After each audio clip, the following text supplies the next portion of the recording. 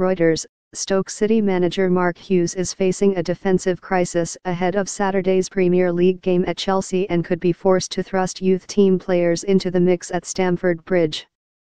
Skipper Ryan Shawcross injured his calf in Tuesday's 1-1 draw with Huddersfield Town, while Dutch international Bruno Martins' Indies groin injury is more serious than initially feared and he will be out for a few weeks.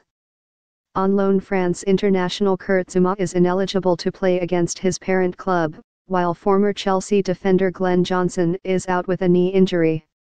"It is quite a big crisis for us," Hughes told a news conference on Friday.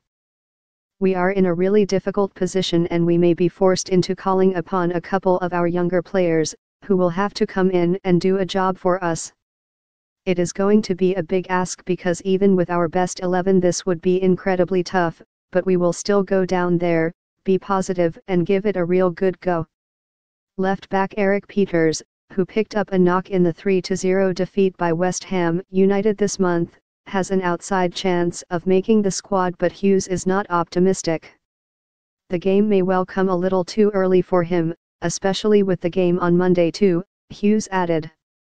Stoke, who have lost 3 out of their last 5 league games, are 13th in the table on 20 points. Chelsea are 3rd with 42 points. Reporting by Srivathsa Sridhar in Bengaluru, editing by John O'Brien.